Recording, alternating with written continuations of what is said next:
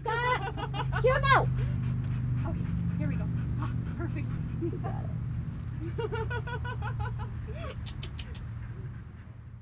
Crazy boy. Well, here we bring you Mr. and Mrs. Jules and Juno, our favorite brother and sister team. So we wanted to show you a video of them because we just adore this pair. They're out of Downey Shelter. I'll never forget that day. No one told me they belonged together or came in together. And she hadn't eaten in, I don't know, 7 days or more. And she'd had a litter of puppies and she was just skin and bones. And refusing food, everything. So I saw her first in the female section. And she didn't even like me. She was pathetic. She was cowering in the corner, her rib cage showed. She'd given up on life, she was super depressed. And I asked for an employee to take her out, but she kind of scared a person. When the employees approached her, she cowered, she shook like, don't go in there. And sometimes if I try to go with them, it helps, and it didn't even help. She wouldn't even kind of look at me like she was friendly. So you can see now there's no problem with friendliness. So we got her out, and reluctantly, and she made my heart hurt. It was so pathetic. And I figured out, because their impound numbers were close and I had passed him up in the male section, that boy, they look alike. So we had her, an employee had her, and we were walking through the male section. I said, go by that male with her, because they'll tell you. Oh my gosh, when she saw him, I was following behind, her tail came up, her demeanor softened, and of course you could tell she knew this dog. And he reciprocated. So it was very obvious, this is a brother and sister. And on top of that, I believe they had a litter of puppies together because she had just had a litter taken from her. So there they were in Downey Shelter with no one for them, and they could have died.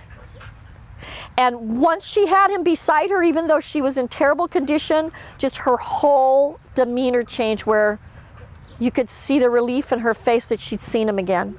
So they went to the back to have their microchips done, loaded them up in the car side by side, and even though they looked anxious and worried about where they were going now and what's going on in their life, there was just a calmness over them that they were beside each other. And once they got here, it just went uphill from there.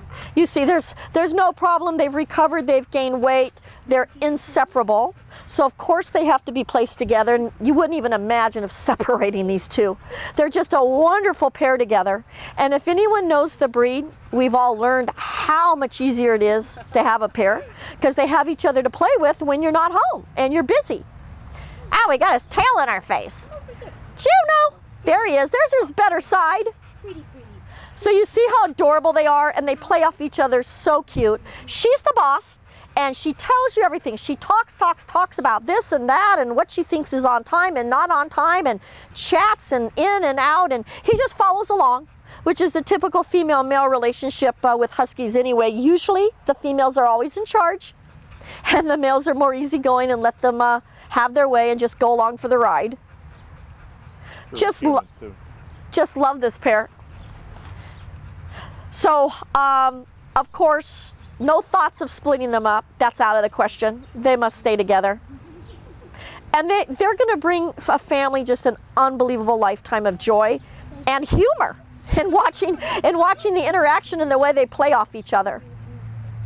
Oh, they're about 2-ish now, maybe 2.5, and just a great pair. And that's Jules and Juno. And see, now she's telling there with the mouth around his mouth. You gonna play down here in front of us? So we're trying to. We're trying to get loose from these leashes and go have some fun here. We'll watch him play a little bit here. What are you two doing? What you doing? You gonna talk to us?